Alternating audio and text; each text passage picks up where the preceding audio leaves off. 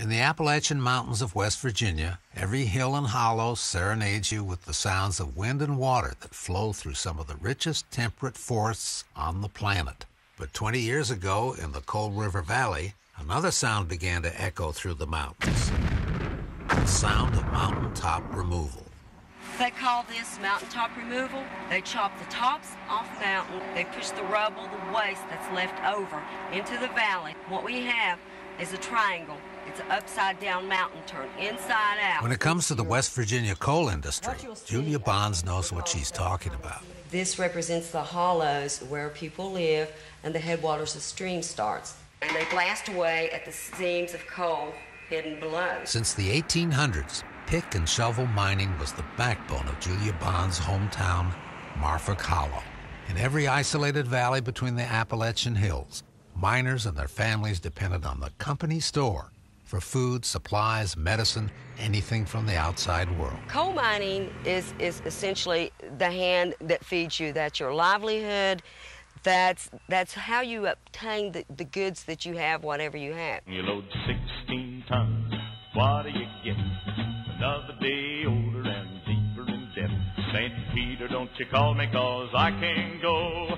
I owe my soul to the company store. But when mountaintop removal mining took hold in the 80s, the company store entered a new line, real estate.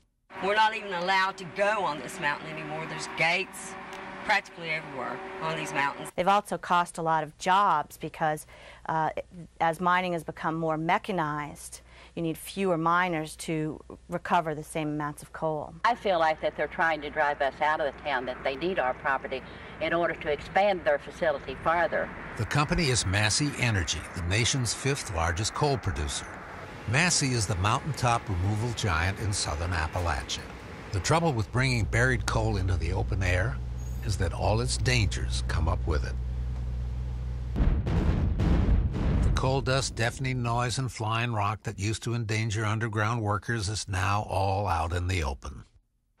Throwing that dust out. You clean it, daggone house every day. And then you got to get right back out and clean it again. There's one more byproduct of mountaintop removal that especially worries Julia Bonds. This massive slurry impoundment holds 5 billion gallons of toxic sludge. If an accident with this dam would happen, just like the one in Inez, Kentucky, this waste would hit this cliff beside us, then roll off onto the elementary school below us. Her mountains blasted to gravel, her hometown turned ghost town, the sweet water of valley streams choked and poisoned. Bonds reached a breaking point. Especially the one day when I found my grandson in a stream full of dead fish. That really was a slap in the face for me. So in 1997, the waitress everyone called Judy down at the local Shoney's restaurant organized Coal River Mountain Watch. She's traveled to D.C. several times and been an extremely effective advocate on Capitol Hill and with the media. In November 2000, for the first time in nearly 100 years, West Virginians cast their 5 electoral votes for a Republican. Some of the campaign's key contributors were those running the coal industry.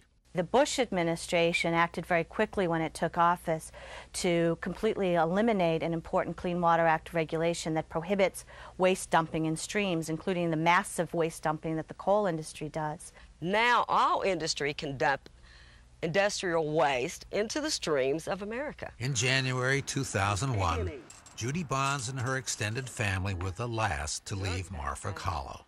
Living in a hollow is unlike living any place else in the world. In a hollow, the mountains are so close to you and they're a protection. Now they live in Whitesville, just a few miles up the Big Coal River.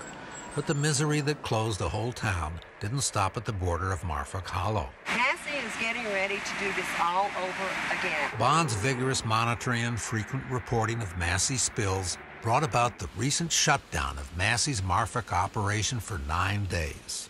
3 years ago, I moved away from the 24-hour-a-day blasting, and I'll not move this time, never again. Judy Bonds has already seen 1,000 miles of headwater rivers buried under toxic mining waste. Entire towns have disappeared. But like the mile-long coal trains that thunder past her home every night, she too is in for the long haul.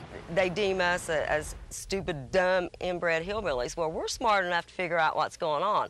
We'd like for the rest of America to understand what's happening in Appalachia. For outstanding environmental achievement in North America, the 2003 Goldman Environmental Prize is awarded to Judy Bonds of Whitesville, West Virginia.